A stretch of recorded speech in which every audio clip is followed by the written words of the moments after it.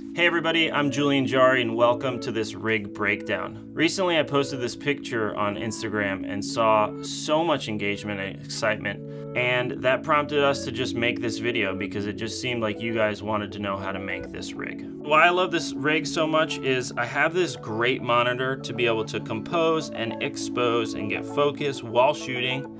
I have this battery life for an A7S II and the monitor that just will never end. And this just allows me to get better shots and shoot better. During the breakdown, I'm not going to be mentioning the specific brands or model numbers to any of these parts because that would be too long, but everything in the description below is really well organized and you'll be able to find what all these things are. This video is not sponsored by anybody or any company in any way. This is just me breaking down my rig for you guys. So let's get started with the build.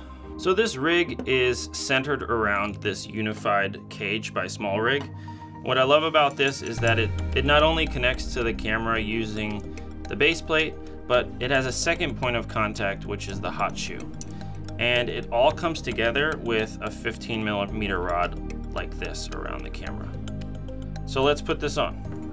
First I'll put the base plate on. I'll leave it just a little loose because this particular cage has to be readjusted. Next thing we're going to do is put the top plate into the hot shoe, tighten this down just a little bit again, so I might be able to adjust it. And then we're going to take this 15mm rod and pass it through the two plates. And then placing this rod how I like it and tightening the rod clamps. So as you can see, you know why I like this cage is because it has the 2 points of contact and then a rod that connects the two. It almost acts like a handle here as well. So that's very solid. The next thing we're going to do is connect the 15mm rod base plate. This will hold our rods.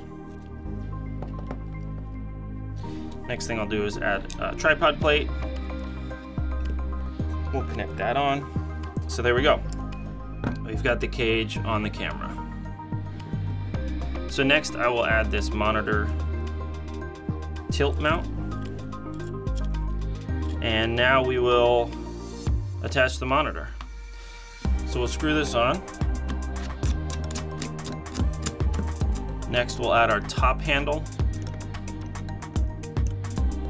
All right, starting to look like a rig. Next we'll put together this V-mount plate. It simply just holds the battery, and in order to mount it to rods later, we're going to need to mount the plate to this rod holder. We're just going to line up these screws like that, and then we're going to insert our rods. Now rods come in different shapes and sizes. This one here is a 4-inch rod, and this one here is an 8-inch rod. We're going to tilt the monitor on the A7S back a little, so you're going to be able to read from the top what's going on screen. And then we're going to extend our rods and attach our V-mount plate. We're going to then tighten these clamps down, and now we've got our V-mount plate. We then can attach our V-mount battery, and we're almost there.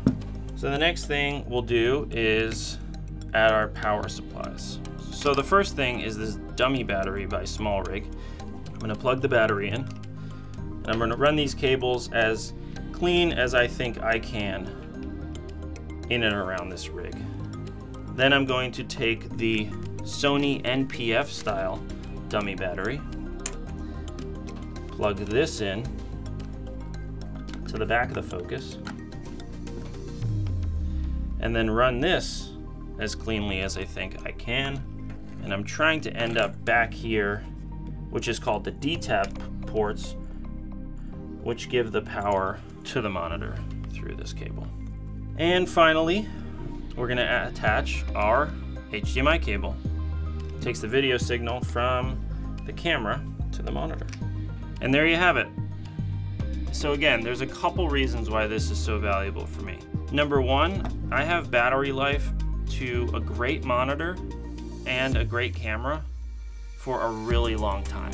Another reason why this rig is awesome is just the way it feels and the the way it allows me to shoot. What I really like about this extended rod is not only can you put a follow focus on later, but I use my left hand here to hold a little bit of this rod, and then the other couple fingers to pull focus like this with my right hand here on this top handle. Guys, thanks so much for watching this rig breakdown. It was really fun. If you want more of these things, just let me know on the Instagram and I'd be happy to break down the FS7 or the Red or another A7S II rig. And I'll see you guys later.